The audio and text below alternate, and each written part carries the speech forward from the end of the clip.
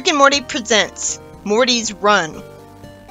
Morty wishes his family could just eat instead of Summer and Beth bickering at the table, and Rick stays cheerful while lampshading that his parents are committed to sitcom-style parenting. I always saw them as a stereotypical sitcom couple, which bored me at first, so I'm glad Beth's not always so above it all. Jerry doesn't see how he's the bad guy here and brags that he was competent enough to cook something. Summer's jealous that Morty gets to go to summer camp. Beth says Summer never actually did any camping when she went there, and what she did do meant she had to pay extra just to get Morty in, which is unfair. Morty doesn't even want to go, making his parents look like idiots for paying for it without asking if it's something he'd want. Confusingly, Rick insists he's taking him to camp because he actually wants him to go to camp instead of being in his house to have 24/7 access to him as an assistant. Is there something strange about the camp? Morty doesn't want to spend time with kids his own age because he just finished a whole year having to deal with that, so he'd rather do what he wants for summer vacation. And it's relatable that Jerry wishes he could go. Beth doesn't sympathize with Morty because he doesn't plan on doing anything, and Jerry reassures him that he might find love there. Rick tells him it'll never happen, so he won't get his hopes up. Jerry says something disturbing, and Beth reveals something else about why Summer got in trouble at camp earlier. And I bet it's Rick's influence that made her worse than the average teenager. Rick reassures Beth that he could sell him on the idea of camp, and says he's stepping up by reminding her that she wished he took her to camp, and rubs it in unintentionally that it's not with her. He uses the spaceship to take Morty to a youth camp, but says he's not going to camp. Morty, knowing he couldn't get away with doing anything against him for trying to trick him, caused him to say this is why he couldn't let him go to camp. He tells him to throw his stuff out of the ship because they need to take off before someone gets here. A muscular Morty bound on the circuit. And even though he's muscular, he still thinks he's talentless, and they used up a lot of good Mortys. Even though they could have backed up their data and cloned them as much as they wanted. Apparently they're too lazy to do that when getting Mortys would be easier. It could be easy from just finding and opening a portal below Morty to send him there. Not to mention he could muscle up a clone he made of his own Morty. Morty assumes the muscular Morty's dumb, but it seems to be just because of a stereotype because he's muscular. And you'd think he'd just be jealous. But maybe that's why he assumes he's dumb, so he can still be inferior to him. Rick says he is dumb, but that's the guy to be at camp. He must have gone to camp. Rick says smart campers get bullied, well this Morty's everything you want in a camper. Strong and very quiet. He plans on doing something alone, because he's got a date with a married woman. He has some clever dialogue, and Morty's scared enough to want to come along with him in exchange for leaving him alone. Rick says he found a planet perfect for him. A planet-wide social experiment where everyone's younger than Morty. Why does he say, for some reason? It must not be his idea. He tells Morty not to screw up the local balance of power for once. As if he does that every time. How would he not screw it up if he's older than all of them and associated with a mad scientist who could get them what they want? He opens the door while leaning the spaceship so that Morty would fall out of it immediately. Which would still only make sense if he also pressed the button to take off Morty's seatbelt. And there should still be a way to take it off manually, or he'd be screwed over if the spaceship got too damaged to let him escape. The other kids notice Morty's difference because he doesn't have green skin, but miraculously they like him for being different. So already the social experiments failed by not showing him what camp would really be like, if camp is anything like school. Instead it becomes wish fulfillment, as the girl immediately wants to be Morty's friend. He's so off guard by how good she looks that he hesitates before trying to agree instead of agreeing right away. She tells him to be quiet for now when he naturally wonders who the teachers are here. The story was boring until they actually got to the planet. He sees people being put in a trebuchet to be launched into space because they turned 14. You'd think instead of them being sent into space, they'd be portaled to another dimension by the one who set this all up. If she believes Morty about not being even close to 14, why does she call him a man? She looks serious and says they've got to get out of here because the loaders will be here any minute. Loaders make sure none of the 14-year-olds avoid trebuchet. I'm guessing she's 14 too. I liked the Futurama issue that imitated Logan's Run better because it took place in a bottle city. So at least it was trying to do something interesting and unique. This is just Logan's Run but with younger ages. She says Morty sticks out in those clothes and needs something to blend in, even though we just saw Morty earlier in those clothes. And there seems to be nothing wrong with the clothes. She decides to find him some clothes in a clothing place to blend in, all because she magically knew right away that he's 14 when no one else here did, just for the plot. I don't really think he needs her help. I think most people would think he's a kid.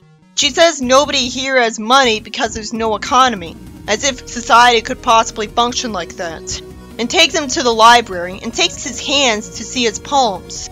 When a Galtosian turns 14, a glowing blue crystal appears on their palms, so at least that explains why the 14-year-olds can't hide.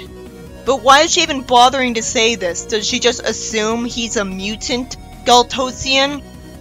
I guess that's easier for her to believe in than believing he's an alien, because she doesn't believe in aliens. Eventually, the loaders find them, and I'm surprised it took until now for Morty to find out she's not that young.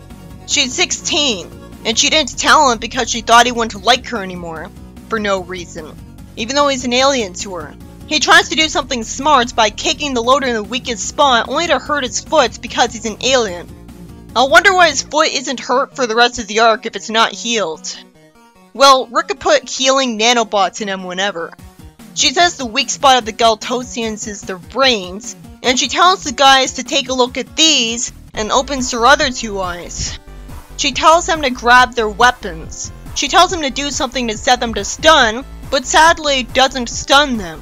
She didn't have to lie to him. I guess she thought she would have to lie to get him to use the weapon. I guess she only made him kill them so he'd be forced to stick by her because he'd be in trouble, and maybe too traumatized to think. But he'd only be in trouble if he was caught on camera, or couldn't clean himself up. She explains that runners go across the wasteland to Haven. Morty doesn't want to go anywhere with her because she's a liar, which only makes sense because he's sick of Rick. But unless he can get himself cleaned up, he clearly doesn't have a choice but to stick with her. She says they should get some sleep, not even listening to him, because she clearly doesn't believe he wouldn't stay with her. We see a muscular Morty being popular at a normal camp. Why did Rick even bring Morty to the camp? To show him the other Morty. He must not think Morty's that stupid if he thought he'd be bullied in camp. Cause he said smart campers are bullied in camp. So he doesn't think Morty's stupid? After we see the camp counselor want to knock him down a peg to impress Summer, and he ends up humiliated, there's some more stuff taking advantage of the alien world because she says these harmless looking kids are armored against their weapons. And because they're 9, her 4-eye technique wouldn't be effective enough. She takes advantage of them wanting a new video game platform to get their armor. And it must be pretty magical because it's one size fits all. He points to the giant sandworm, gets eaten, and he says one person in there offering him a drink with cups he somehow has. I guess he was swallowed while holding a cup. And he thinks it tastes horrible. The sandworm doesn't like it either, so he makes a plan that gets it to spit him out from disgust. Then Rick gets a beep on a device on his wrist, warning him about Morty's exact situation, conveniently. It turns out Carrie thinks Morty's dumb, and she had to wait weeks to find someone to help her run. She says she missed the people at Haven, and when Morty sees them, she says she'll see him around. So why did it take so long for her to go to Haven if she's 16? Why did she never get spotted by a loader if she was hanging around all those 13-year-olds? For 3 years. Like nothing ever happened, Rick talks to Morty saying that he put a communicator in his ear. He obviously did this before the issue started, and that's smart. It's confusing to see a floating, glowing spike ball say goodbye to Morty and call him a freshman. He admits that he misunderstood the social structure here, so he didn't know Morty would be in danger, somehow. And he plans to pick him up. Morty thinks he's out of danger, so he makes the reckless decision to turn him down because he'd rather not go to camp, as he just assumes Haven will be safe forever and ever after all of his experience. Morty says he's made new friends as we see him holding a bottle to offer it to the sandworms who'd obviously try to eat him, so that's confusing. Suddenly they're sentient enough to be reasoned with. He's shown looking at a map near some of the people, as Morty thinks they'd all get along if they understood each other. How is he this naive? Morty waves goodbye in the desert as some vehicles drive away from him. I hate how vague this is being. Am I to believe Morty's reasoning alone caused the trebuchet thing to stop? Rick's spaceship arrives, and this time Morty's fine with it. So I have to assume this happened after a time skip. At least Rick's dialogue implies that he found something fun to do that kept him occupied and distracted the whole time Morty was gone, that tries to justify why he let Morty stay away from him for so long. Morty says the stench on him is Galtosian body spray, and Rick bets he's been on a drug trip for a week on that, so he wants to pick up a keg on the way home. He says he thinks the store is closed, as we see giant sandworms near the cars. Why did they make it out of the desert and think to go here, outside their natural habitat? We also see the youth camp on fire. I don't know why. I definitely don't like ambiguity in stories. Morty wanted to do that even if he was really stupid. I don't like this in the first place. Rick aims at him and they laugh about there being no camp to deal with next year. This story by Ivan Cohen was about Morty on the run with the girl because he was taken to a planet where everyone at age 14 gets sent into space and she's older, and miraculously avoided that fate for 3 whole years. It would make more sense if she literally just turned 14. But I always assumed I'd be told why this whole thing started, and never got told the answer, so I just have to assume Rick is responsible. So Morty ends up eaten by a cliche sandworm just to be spit out because he decided to partake in a drug drink someone conveniently had with them after they were conveniently eaten right before him. He only survived because he got lucky, and nothing really happened after he went on the run with her. All that really happened in the actual adventure was that he shot some people, and I had to deal with gore. So there wasn't actually a real plot full of stuff happening. It was a lot more empty than I thought. Combine that with the beginning, and no wonder I thought it was a boring issue. But at least he had someone on his side instead of being alone and in danger the whole time, so it was better than I expected. He wasn't being chased by a whole crowd of people, but that would have been exciting compared to something as uninspired as a giant sandworm again. And then immediately reaches haven, after just shooting, which I'm sure he's done plenty of times before. And the ending sequence is way too vague about what his time there was like. It wasn't an outright bad story, but it's disappointing that the plot didn't have more to it, especially since it's just a ripoff of Logan's Run.